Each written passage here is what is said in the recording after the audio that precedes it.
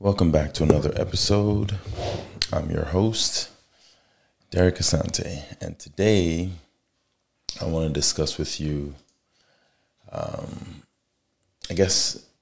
sports and the impact it has on the young people, the children, the youth, the kids.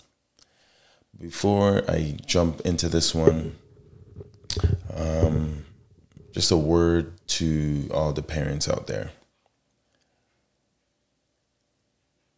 It's not about you. It's not about you, and make it about the kids, because it's about them. Do not live vicariously through them for or in search of your failed dreams. The minute you do that, you're going to do two things. One of two things. You're going to lose your kids, right? And you're also going to hurt them. One of those two things is going to happen before any hopes or success that you had hoped for them might come to fruition. So just a bit of an advice. It's not about you. Now, today I want to discuss and then, dive in a little deeper into the ways in which sports shape the lives of young people. Okay, and it's important. So, I'm your host again, and, the various benefits that I want to talk about that young people will get from participating in sports. And it's the power of sports that allow this to happen, right? I'll be pulling from studies that were conducted by Canadian institutions to kind of share with you some of the benefits. From physical health to mental well-being, I'll be discussing some of the various ways that sports can have a positive impact on young people's lives. Now, before we go any further, please make sure you like, subscribe, follow, and share this episode and other episodes that you've enjoyed so you can continue to support the show. Every single like, comment, and share is greatly appreciated, and it allows me to continue to do what I'm doing.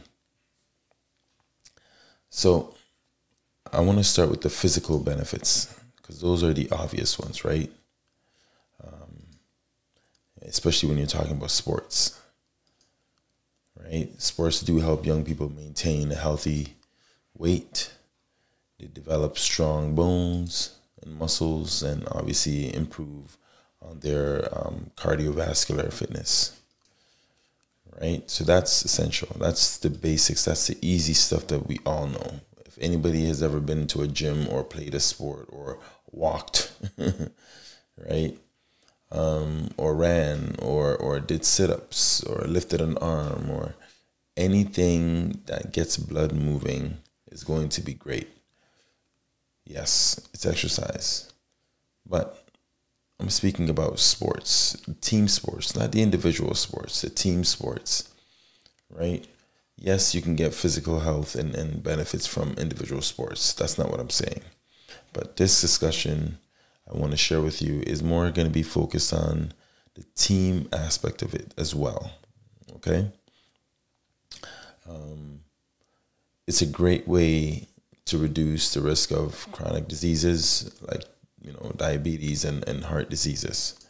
So, parents, if you're listening, it's not about the glitz and glamour and the success and the fortune and fame that your child may bring you, but the fact that they'll be alive long enough, right, to be able to enjoy some of those riches if they do get there. That's what's important. You also don't want your child to be that one athlete who gets on the court or the field and has a health issue that no one knew about because we pushed them so hard, right? So just keep that in the back of your mind while you're pushing your kids through walls and stuff.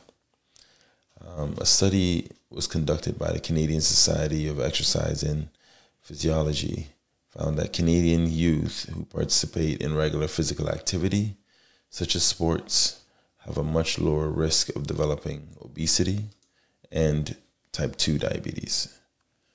That's important information. Because a lot of us parents don't think that our children can have such conditions. Diabetes, obesity. No, he's a kid. He's going to grow out of it. He's going to stretch out of it. It's going to happen this way and that way. And we are not even doctors. Okay? So you got to be honest with yourself. If your child is obese for their age, you can tell just by looking at them. Get them the help they need before it gets worse. Don't chalk it up to the fact that they're too young to get help. Then you're going to have, adults who aren't able to cope because parents weren't able to help them when they were younger. Don't enable the problem, help resolve it. Change their diet. Encourage them to do more active activities, right? To be more active out there. So, type 2 is hitting everybody. You don't have to be old to get it anymore. Kids are getting it. So just understand that, because our food is definitely out the window. It's gone to garbage. So if our food is trash, you can only imagine what we're putting into our children and ourselves.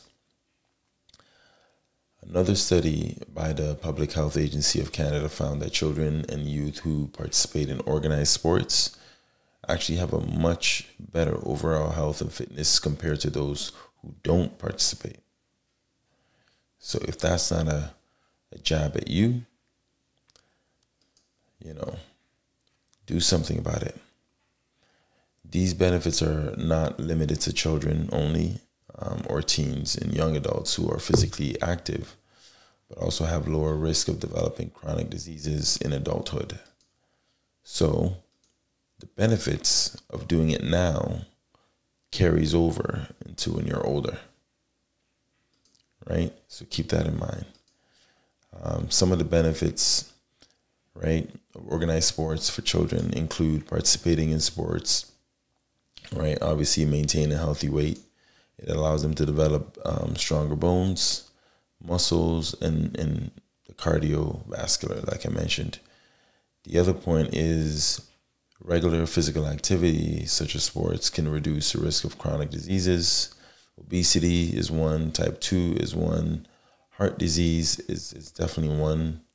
It also helps them to reduce stress. Okay, this is something that nobody talks about because we assume kids don't have stress. It's only adults, those of us with bills and responsibilities.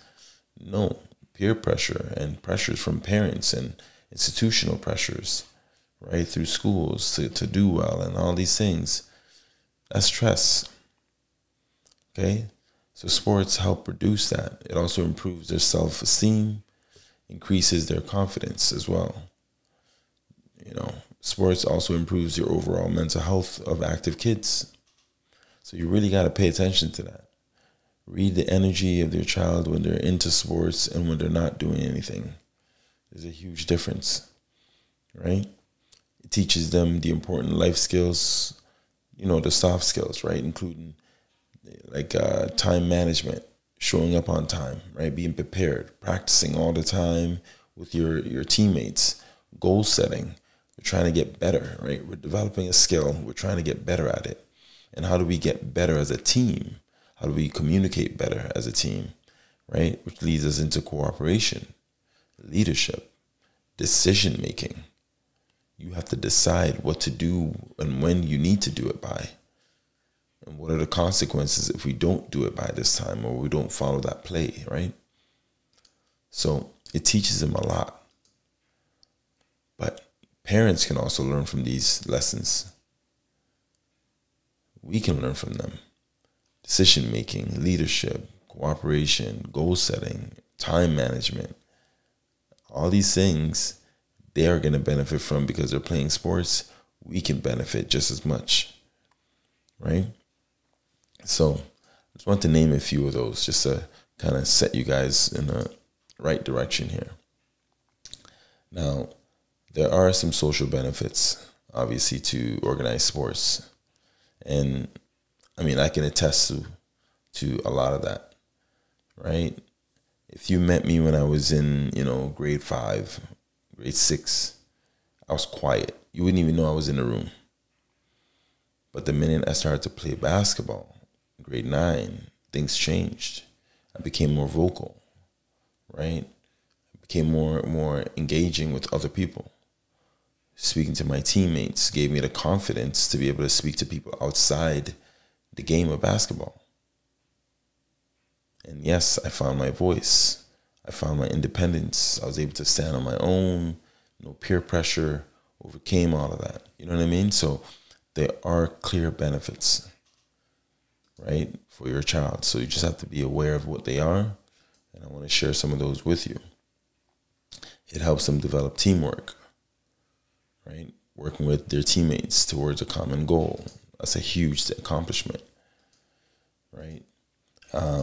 When you play team sports, it requires your child to communicate effectively, though, right, with their teammates, with the officials, right? You may not get a call that you like, but how do you communicate with them effectively so that they can understand what's bothering you or what your concerns were? Now, communication isn't just about you speaking, it's about you being able to listen as well. So if your child doesn't know how to interact with officials, because that's usually the biggest obstacle, right? The officiating or even coaching. How do you communicate with your coach? Right? What's your tone that you're taking? What's the body language? How are you expressing yourself? Are you able to use your words or do you just lash out? Right? These are things that you need to be able to identify with your child and help them work on that so that it translates on the floor with their teammates and coaches, right? It helps them, improve their communication skills. You're not there to just be a helicopter parent. You're not there to be a parent coach. You're there to be a parent, a mentor, a guide. So help them get through it. Don't just sit there and cuss out everybody else who's, not necessarily on the side of your child because maybe the calls aren't going their way. On and off the court is your duty to make them a better person. But sports will definitely set them on the right path with your assistance. It also provides them with a sense of belonging, right? Because now I'm a part of a team, a community outside of my home, right? Friendships, it helps them with that. And obviously support networks outside of you. So don't be afraid to push them, but in the right way. Make sure it's healthy, right? Because if you don't, then they're going to fall into the dark side of things, where the mental aspect of it, right? Now, when someone is suffering from mental health, it's often very difficult to say, I'm going to help them, right? Rather, you should ask how you can support them. Not help them, but support them, because helping someone often gets interpreted as they can't do for themselves. But in this case, they can. You just have to be able to communicate, with them, to ask and find out how you can be a support system, how you can assist them with what they need, right? And sports does this for us, especially those of us who play team sports. The benefits of sport doesn't just end with this physical aspects of it and the friendships and so forth, right? It also has a positive impact on your mental health. It can not only help you reduce the stress, improve your self-esteem and your confidence, but it has proven to also contribute to improving your academic performance. That's huge. That's huge. But let's keep going. Think about that. A study also conducted by University of Alberta found that Canadian youth who actually participate in sports have a lower level of anxiety and depression compared to those who don't. Right? At least your kid has an outlet of sorts. That's what's important. I want to share with you another study by Simon Fraser University found that Canadian youth who also participate in sports are more likely to have better academic performance, but there are several factors, right? So now you have two institutions telling you the same thing, right? Which is important. Now, the other factors that I think play a role with academics, and one that, needs to be mentioned, is that the young person or the student athlete needs to have an interest in that subject matter. If they don't have an interest, it doesn't matter how well they're involved with their team, their academic performance may not necessarily improve. That's just overall in general, right? Like we perform better when there's an interest in what it is that we are taking part in. I actually like doing this, then guess what? I'm going to excel in it. If I don't like it, not going to happen. It doesn't matter how well I'm faking it or getting through it.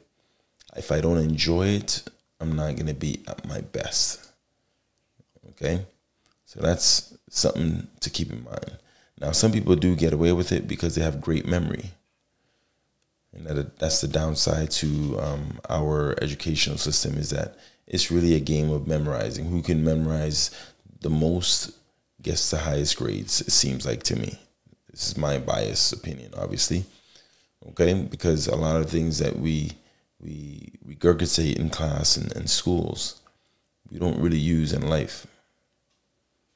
So, anyway, that's another day, another episode. Okay, but participating in sports also helps to develop soft skills, right? I mentioned a few of them: decision making, time management, obviously setting goals, but also teaches young people how to handle failure and adversity. And these are skills that are essential to success, to succeed in life, in any aspect, in any area of life. If you can, handle failure well and get through or persevere through adversity, you're well ahead of many of us. Okay? Now, the type of parents that the child has also has a huge impact on this part, unfortunately. Parents need to understand that losing is healthy for a child's development. As much as you don't want to see your child take an L, they need plenty of those in order to develop and learn from them. A child who wins all the time and doesn't know how to lose is always going to be devastated when they finally get the first L. And now you have to pick up the pieces. And if you're not equipped and you don't have the communication skills as a parent or a coach, guess what? You might actually cause more harm to that young person by showing them the tough love that you think might work. So just be careful how you approach some of these things. But losing is important. And the earlier you can get a child to understand the impact and how healthy losing can be for them, and them developing themselves as, a much more sustainable individual, the better off they're going to be. Okay? Because life will teach them the hard lessons. So you might as well get ahead of the game and help them understand at an early age how to conduct themselves in various situations. Whether it's good, bad, or indifferent, they need to learn the hard lessons with a soft touch. Right? So keep that in mind. Now, outside the mental health, we also have social benefits. This is another important aspect of sports, right? The social benefits that it provides. Sports help young people develop important, skills for a lifetime. Another study conducted by the University of Ottawa found that Canadian youth who participate in organized sports are more likely to have a larger and more diverse group of friends compared to those who don't play sports. And if you pay closer attention, right, to sports, you'll see clearly that it's the only place on the planet that is safe for people of all walks in life to congregate and everybody's enjoying themselves. Just look at sporting events, right? That is just a montage that you want to be around. So the benefits are extremely rich, right? Not only that, sports helps, build character and teaches them about the importance of sportsmanship, integrity, and respect, right?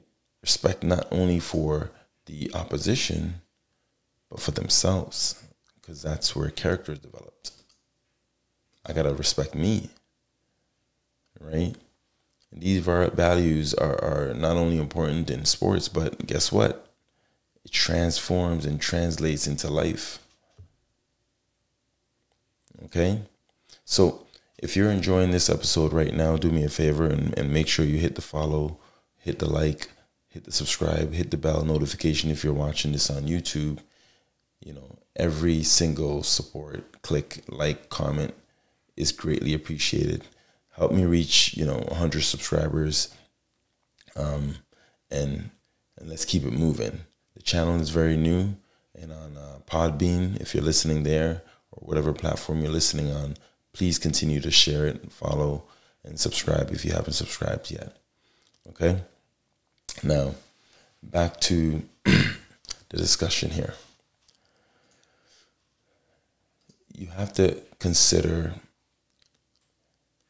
the fact that if we're going to help young people develop this character and values, they have to endure some challenges. They have to be able to overcome some obstacles. And we all know sports comes with its own set of challenges. Okay? Now, young people are going to face obstacles like injuries, losing streaks, and even discrimination. And this is more prominent in the game of football, also known as soccer, right? Especially if you look at the European landscape and so forth, there's a lot of discrimination against, the African players who play for different clubs and so forth. Okay? This is no secret. I mean, you can pull it up. FIFA is not, the cleanest organization and many of these clubs, right? But we are human. So these are obstacles that young people are going to face, right? They're going to go into different, levels and leagues that aren't going to be in their favor. They're not going to like them, or maybe their personality or just the way they look, right? They're going to be treated differently. The different coaches that they're going to encounter at different levels. They're human. They're going to have their own biases. They're going to have their own preferences of players that they favor, right, over your child. So be prepared. Be prepared to have the skills to be able to assist and support your child when they hit those obstacles, because they're going to need you. And if you're not well equipped, guess what? Neither are they, because you're not going to be of any help to them.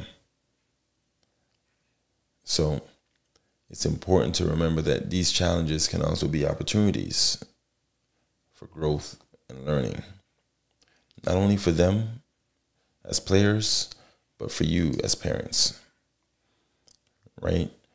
By learning how to overcome obstacles and persevere through difficult times, your child, right, can develop resilience and grit, skills that will serve them well in all areas of their lives as they, move forward. And I want to give you another example here. A study by University of British Columbia found that Canadian youth who have experienced injuries have a higher level of mental toughness and are more resilient. I wonder why that is. They've gone through it. They bounced back. They know they're capable now. They know what it takes. They remember the pain. They remember the low and they remember the highs. So now they become more humbled. They appreciate things, right? They don't take opportunities for granted anymore because they've been there. And that's the character. That's the value in facing obstacles and taking L's, right? So challenges are going to come, just like in life. The best way to get through them is to be prepared as much as you possibly can by having all the tools on your belt. So when the job presents itself, you are well equipped. So let's not push our kids into sports for all the wrong reasons. Instead, let's guide them through it. The power and influence of team sports, right, to become better versions of themselves. So before I wrap this up, I want to let you know that you should let them be. Let them breathe. Just let them live. And most importantly, allow them to show you or simply remind you as an adult what fun looks like. Okay? So, listen, until next episode, I would like it if you really just click the subscribe button, follow, hit a thumbs up, share it, all of that good stuff. It doesn't cost you a thing, and I appreciate it very much. Help me grow this channel to 100 subscribers on YouTube, and make it another 200 for followers on Podbean. All right, appreciate it. Download the episode.